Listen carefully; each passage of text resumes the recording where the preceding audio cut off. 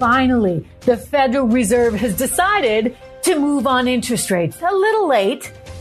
They're going to do a whole bunch of it, though, they promise. Like, this is the biggest round of increases we've seen in 15 years. So what does it mean for the markets? What does it mean for your investments?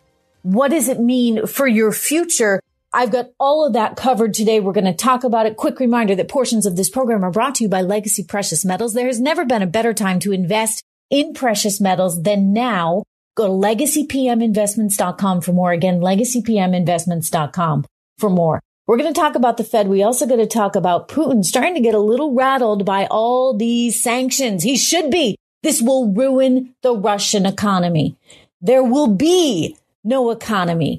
Russia is quickly becoming North Korea, and it's all because of one man. The devastation that he has inflicted on the world will be costly, shall we say, for the Russian economy. We're going to talk about that. Plus, it must be like a week for first, right? The Federal Reserve finally coming out and raising rates, while President Biden finally comes out and labels Vladimir Putin a war criminal. He has a conversation by phone with China's Xi tomorrow.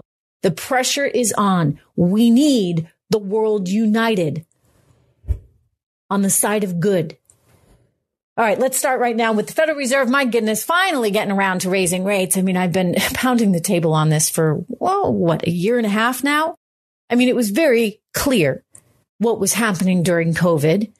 You had the federal government printing checks. A lot of that money, by the way, never wound up actually going to the actual people. There's estimates as high as $800 million of just sort of lost funds that went out there to people that aren't even alive. The IRS was issuing checks to people that aren't even alive. I know someone who told me his deceased mother got 2 checks from the federal government. So we had a lot of mismanagement of funds during that time. And it's catching up with us. You had so much money in the system. And it was like not just coming from whatever the Fed was doing, but from the federal government as well. So the Trump administration, round 1, which I got, round 2, not so happy about because I knew it would lead to inflation of COVID stimulus checks. And then Biden comes into office. Once the first thing he does, he prints more money. And you got the 3rd round of COVID stimulus checks. Uno, dos, tres. And that added up, of course, to inflation. People just saved that money. They had all this pent up demand. The Federal Reserve continued printing a lot of money. They were buying up $120 billion a month worth of mortgage-backed securities and treasury bonds. And what did that do? It effectively flooded the system with much more money, kept interest rates very, very low for a prolonged period of time, and created a really false sense to everything. People say, well, why was the market going up so much, even in the face of COVID, with an economy that was getting killed? Well, why? You know the expression, don't fight the Fed, right? In this case, it really mattered. How could you fight the Fed? The Fed was printing so much money. Asset prices were going up. We were in a situation where there was only one direction. The problem with that, of course, and the problem the Fed always faces and our government always faces, is they overreact. And when they overreact, they overdo it. So in this case, we printed way too much money. That led to inflation. And yet these geniuses at the Federal Reserve seem to have no idea that any of this was coming our way. They still thought we were going to get, maybe 2-3% inflation. If you go back to December of this year, it's remarkable. They were anticipating that inflation for the year would come in at 2.7%. Whoa, guys, it's time to get with the program. It's time to actually go to the grocery store. Remember when George Bush didn't know the price of milk? Well, this is one of those situations. It's like Jerome Powell and company. They don't know the price of milk. They don't know what the prices of things actually are. They have no sense of the inflation that's increasingly creeping into our economy. The danger, of course, with inflation is it starts to take off. It runs away. You run the risk of what we're seeing right now, which is low growth and high inflation, i.e. 1970s style stagflation. So these guys got it wrong. In December, they thought, inflation will come in at 2.7%.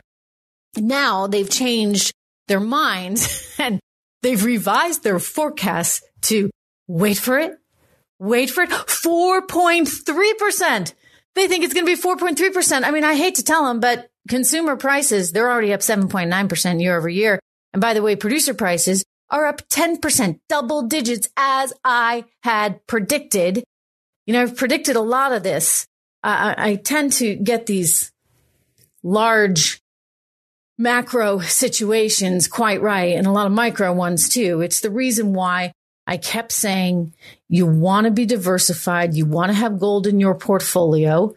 And sure enough, gold reaching all-time highs. It's just under 2,000 an ounce today, but gold is one of those vehicles that really helps iron out inflation. It's funny. My parents are visiting right now, and my mother brought down with her something she had in her jewelry cabinet, which was an old Miss New Hampshire gold bracelet, like a gold bangle that had etched in Miss New Hampshire 1993, because I was Miss New Hampshire 1993. And they gave me, one of the sponsors of the scholarship, gotta say scholarship, right? Scholarship pageant, gave me this gold bangle that said Miss New Hampshire 1993. And, I remember, I was a young sort of 19-year-old who somehow on a trip to Boston with my parents managed to leave it in our hotel room and lost it, sadly. So we had to replace it. And it cost me $500 to replace this bracelet. I needed to wear it in certain pictures and on certain appearances and stuff. So I went back to the sponsor and replaced it at cost for $500. Well, you know how much that bracelet is probably worth today? At least 2,000. At least 2,000. I mean, probably much more. I don't know how many ounces of gold it is, but it's a pretty good chunk. And we know that gold prices have just soared. I mean, back then, I think gold was trading around $400 an ounce or so. And now look at where gold is today, again, around 2,000. It shows you it's one of those vehicles that can help manage inflation in your portfolio. And it's not always perfect. And, you can run different scenarios and different dates. And sometimes the market performs better and sometimes gold performs better. But in a well-diversified portfolio, it's just one of those things that's worth having. And I mention that because it's important for you to know. So if you're interested in investing in gold, and I really think you should be, I want you to call my friends over at Legacy Precious Metals, legacypminvestments.com. I've had Charles on the show before. You can go and watch an interview with him. Charles runs the whole place. It's a family-run operation, just a terrific group, and they can help guide you through this sometimes very confusing space.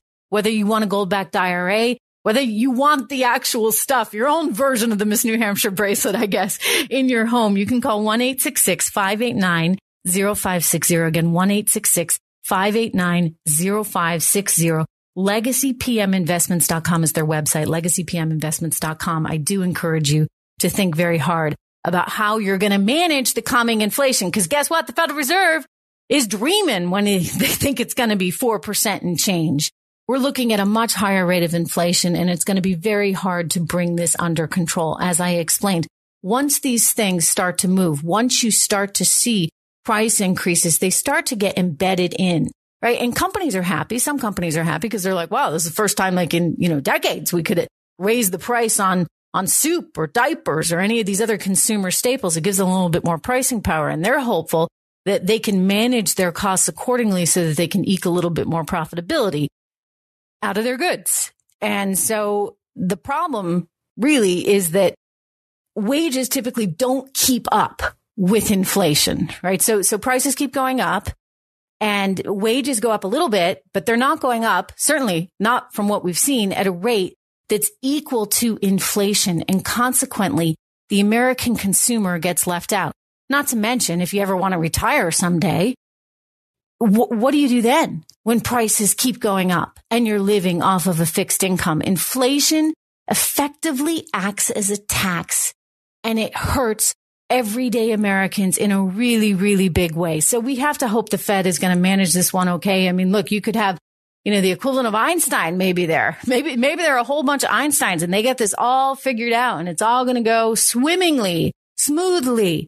I don't think so. There are real risks. By the way, mortgage rates just topped 4% for the first time in ages. What this tells you is that the cost of borrowing is going up. It's going to be more expensive to borrow. It probably should. I mean, for goodness sakes, to think that you could buy, U.S. treasuries at a rate of return with equal to roughly 1.9%. That's pretty wild. Do you think I'm going to lend money to anybody for 1.9%? It doesn't really make much sense, but it tells you interest rates are going up. So buying a home is going to get more expensive, not to mention the actual real estate is more expensive.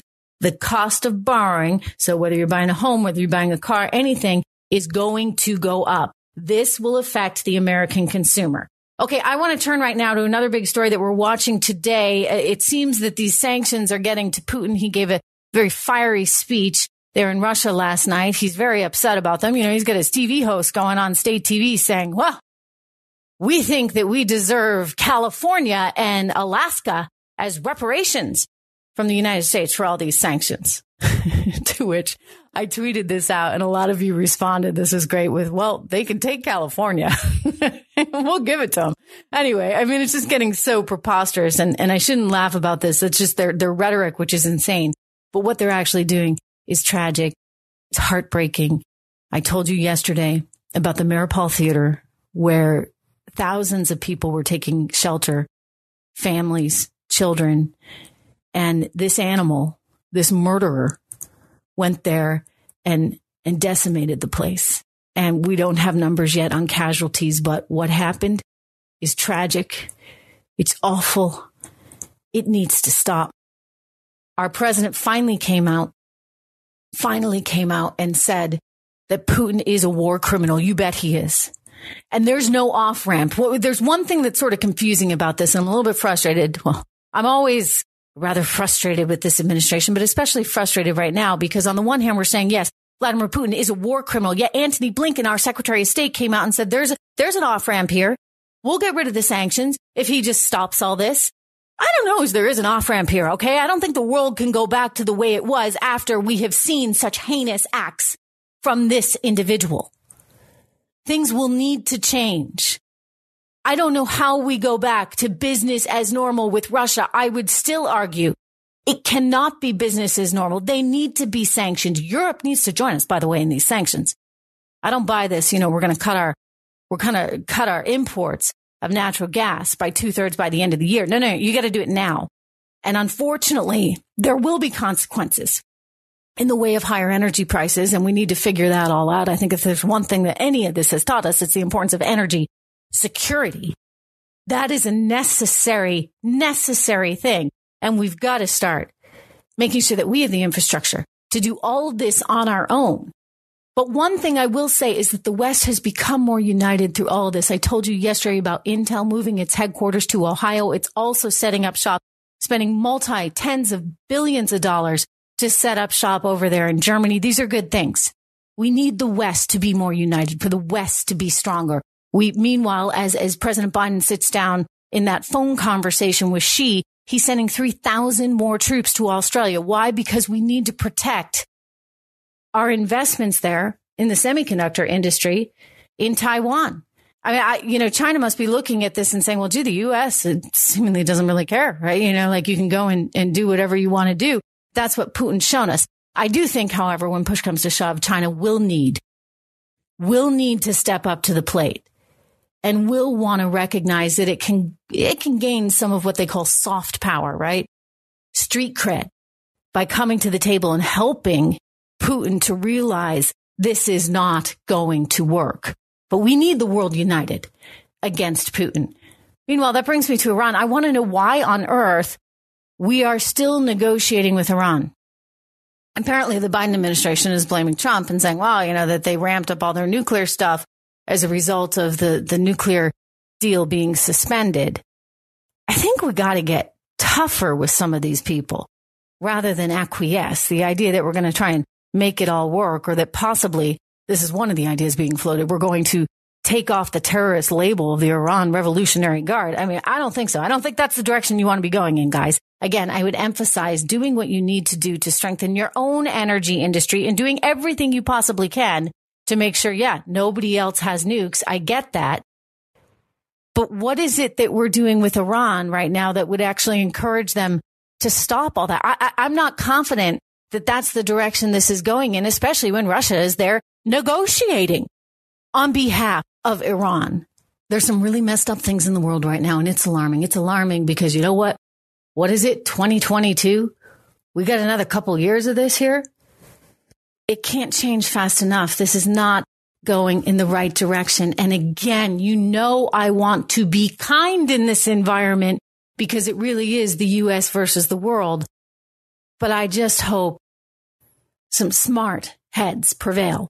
Quick reminder, make sure that you go to trishregan.locals.com. You can sign up to correspond directly with me on that platform, trishregan.locals.com. I'll be there live on Friday, where I am every Friday afternoon. I look forward to seeing you there. trishregan.locals.com. Go to my website as well, trishintel.com, trishintel.com. Make sure you've subscribed to this podcast. Make sure you have subscribed to my YouTube and Rumble channel, and I'll see you back here tomorrow.